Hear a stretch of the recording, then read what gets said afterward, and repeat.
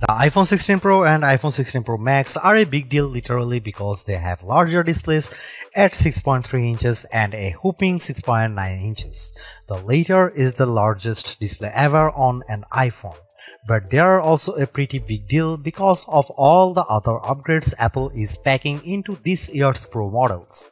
Both the iPhone 16 Pro and 16 Pro Max get a new A18 Pro chip that's designed from the ground up for Apple Intelligence features and a new dedicated camera control button that's designed to make everything from zooming to changing focus depth easier.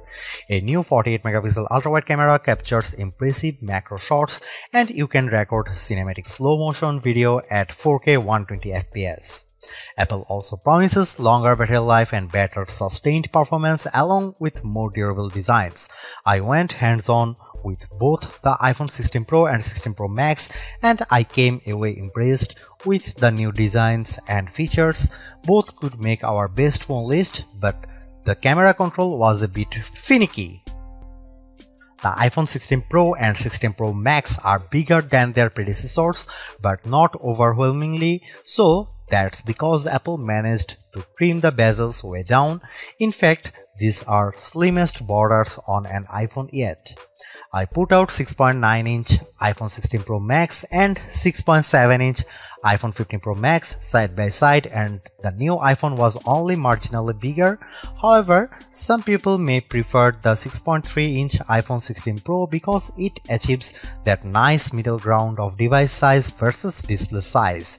And it's not much heavier. We are talking the difference between 7.8 ounces for last year's Pro Max versus and 8 ounces for iPhone 16 Pro Max.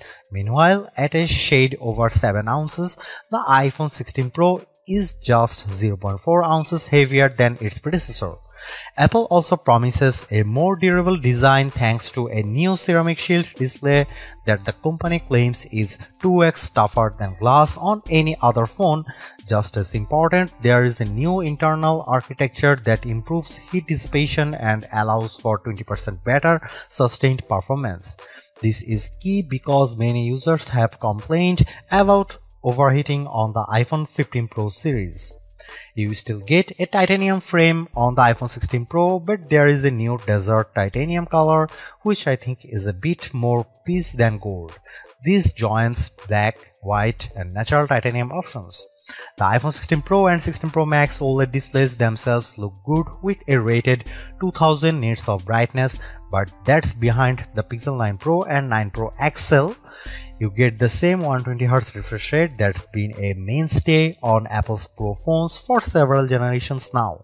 Overall, the iPhone 16 Pro and 16 Pro Max don't look all that different, but I appreciate the slimmer bezels and the promise of better durability.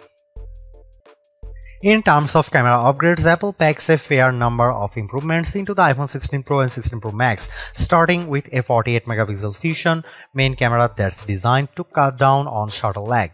At least based on the sample photos, it looks like these cameras can take sharp images of things like a flowing dress in motion with good sharpness, but we'll be putting that to the test. The bigger upgrade is the 48-megapixel ultra-wide camera which enables better wide-angle shots but also much more impressive macro shots. I saw a close-up of a flower and was blown away with the level of detail. Videographers will appreciate the ability to capture 4K 120 FPS video in slow-mo video. I saw a video of a guy on a motorcycle and when things slowed down I could see his jacket rippling in the wind. The audio capture gets an upgrade too while recording video thanks to improved studio quality mics. You can make it sound like the video was recorded in a studio or make the vocal tracks front and center with environmental noises in the background. You decide, and the wind reduction is improved too. The iPhone 16 Pro and 16 Pro Max both look like solid upgrades, but the iPhone 16 Pro could be the better value. You get the same 5x telephoto zoom as the larger Pro Max in a smaller design, and the screen is big enough where you might not have Max envy. I personally prefer a larger screen and the longest battery life, so I would probably go for the iPhone 16 Pro Max, but if you are on a tighter budget, go regular Pro. Stay tuned for our full rated review.